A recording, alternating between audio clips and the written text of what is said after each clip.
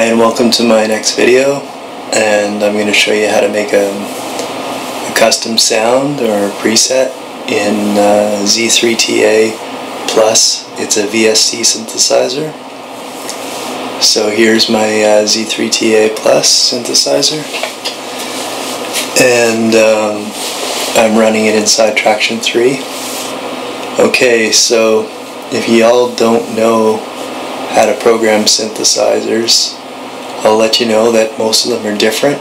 There's two main types, some that work with samples and some that work with waveforms. And this Z3TA Plus right here, this one works with waveforms. Okay, so you have your two main windows. You have your effects window and you have your main window.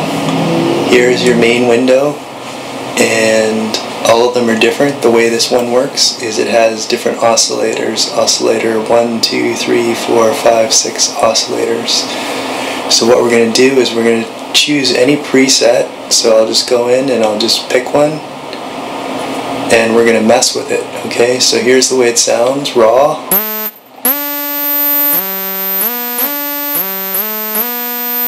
Kind of an ugly sound there. So what we'll do is we'll go first into our effects. We'll turn off all our effects just so that we can get a raw sound, and then we can affect it. You know, we can start off with from scratch basically. So we're going to make sure our polyphony is up to a good number. I'll put a polyphony 12, rendering it high. Now we just want to set our equalizer up. So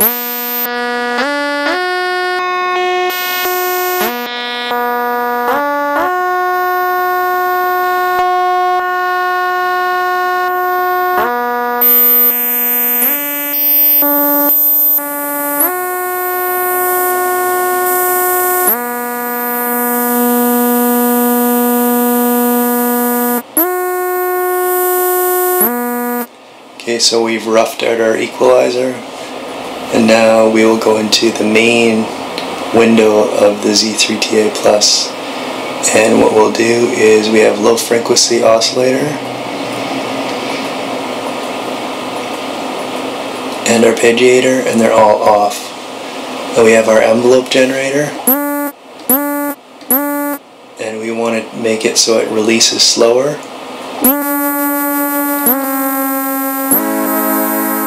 So we've just moved that so it releases slower. Okay, now let's see how many oscillators we have that are on right now. So we have a vintage saw. Okay, we got 3 vintage saws, and the rest of the oscillators are off.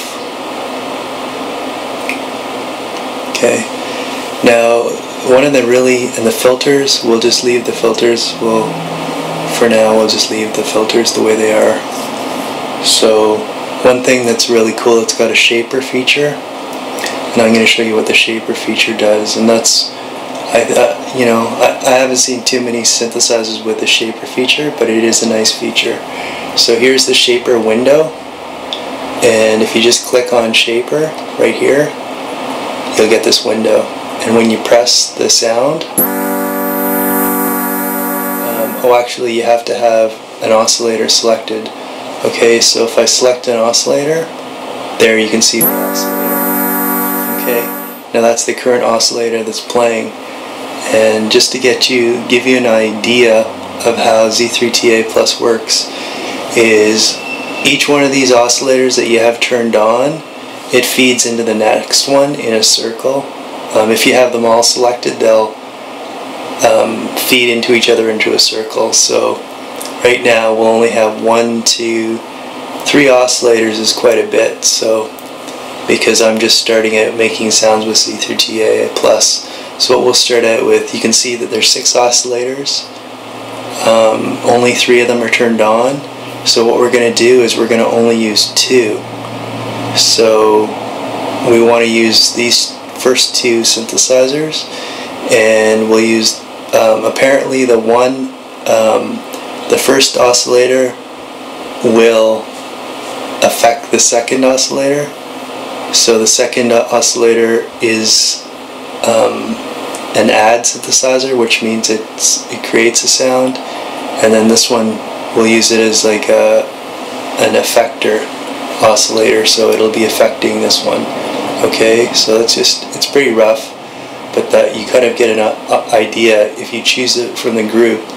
If it's add, it seems to be creating a sound from what I've experimented. And for example, I'll turn this one off.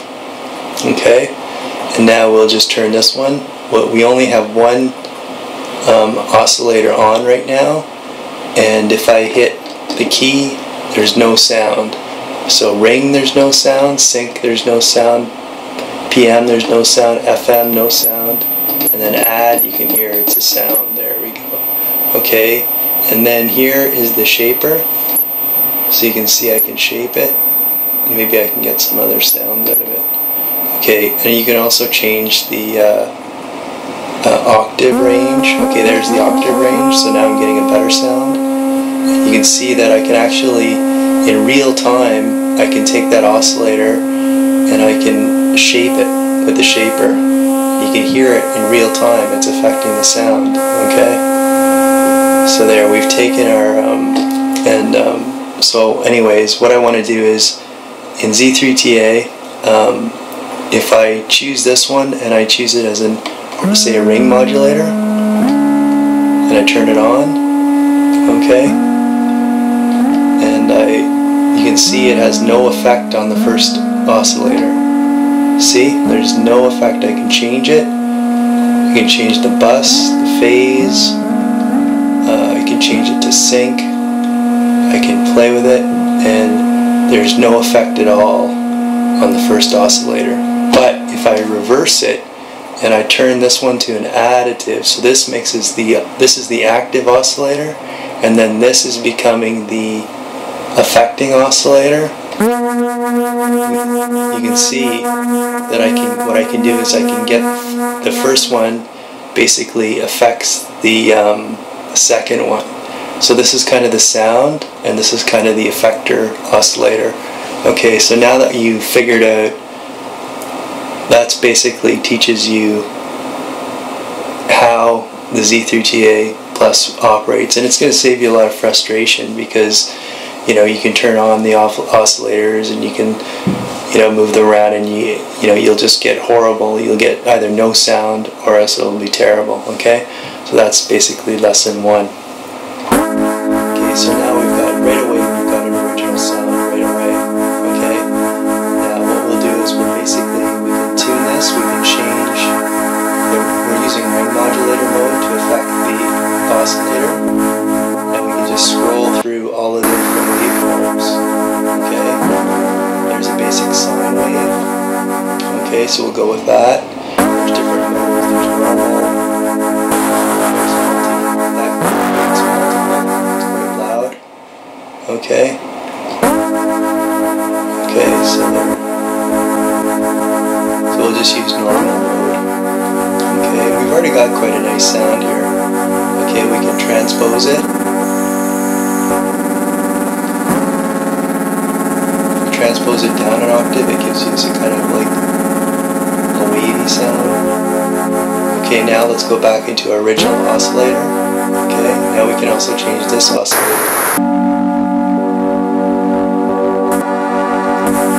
And scroll through the sounds. Okay, there's a nice one. Okay. Change the bus there. Okay, so perfect. So that's our new sound. Okay, now we'll mess with the filters.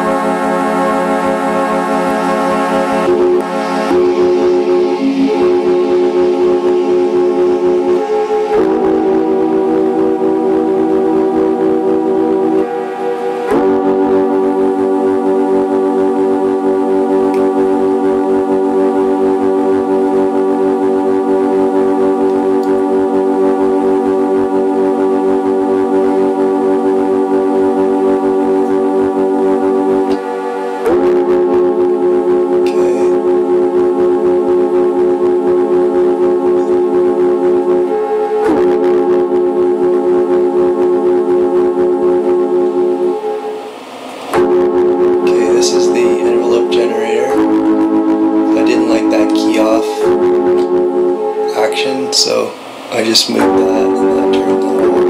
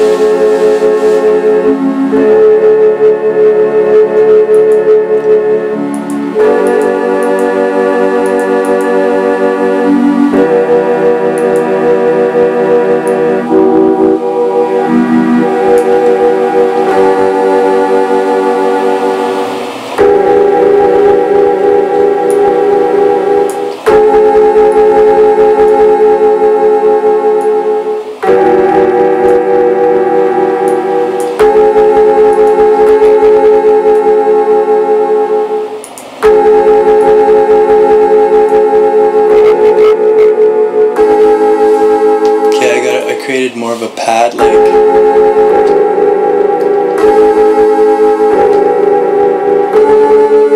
And last thing we'll do is we'll fine tune it now. This is the great thing about it, because what you can do here is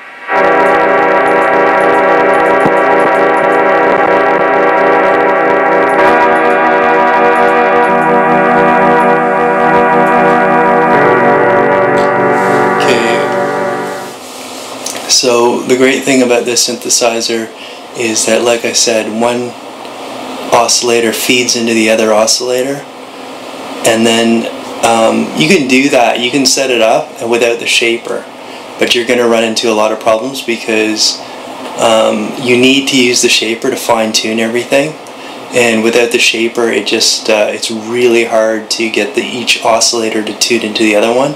It's impossible basically to do it because you'll just get, it's really hit and miss. You won't get any good sounds out of it. So like without the shaper, you're not going to have any luck, you know, using multiple oscillators together the way you would have it with the shaper. Okay, so now that we have the shaper open, we just choose any of our oscillator and then we fine tune it, and you can get a really original sound.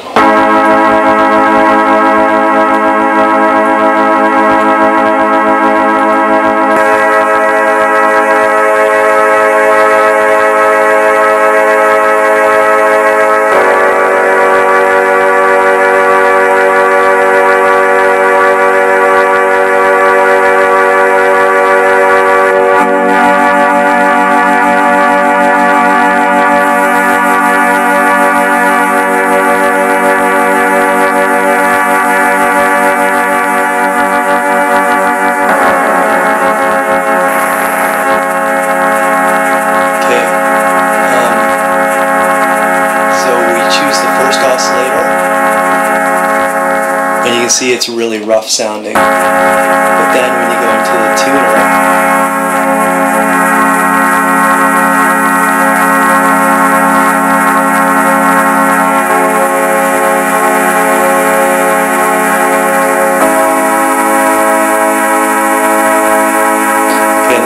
step is to go into the effects. So we'll go into effects and we'll add, we can add a reverb on here.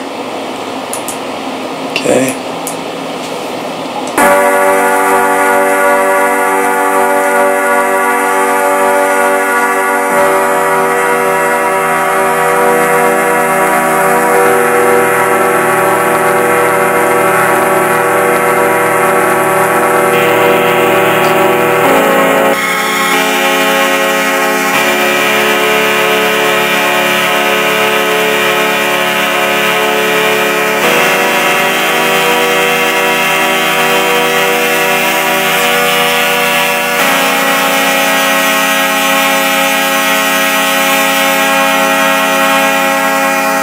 Again, we can go back and change the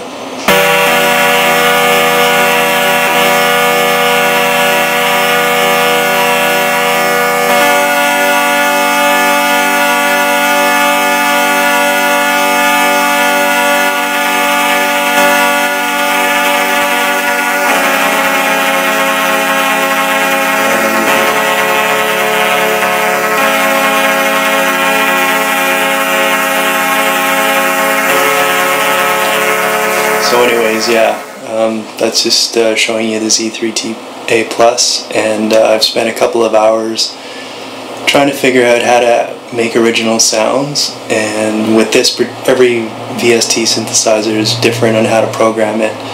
So this is just showing you the shaper is pretty much key to like when you have the two oscillators or more oscillators feeding into each other. If you just change the waveform and things like that, it's gonna be pretty rocky. I mean, you're gonna get really horrible sounds, and the only way you can fine tune it is basically with the shaper. So that's a quick video showing you a little bit of how to use the Z3TA Plus.